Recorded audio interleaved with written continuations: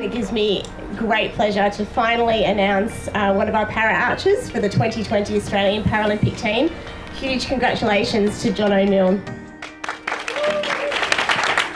We're pretty happy with finally being announced and knowing that it's locked in.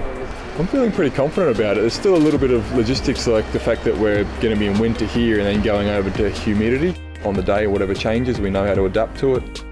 Jono is the most amazing athlete I've ever seen compete. He is just so cool under pressure, unflappable, just amazing to see in action.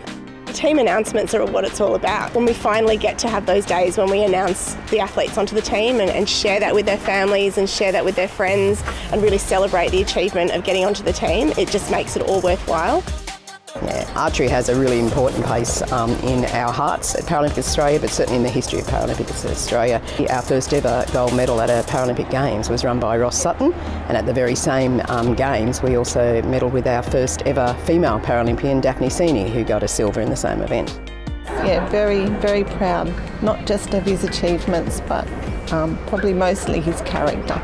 The love we have for country, my appreciation of it grows.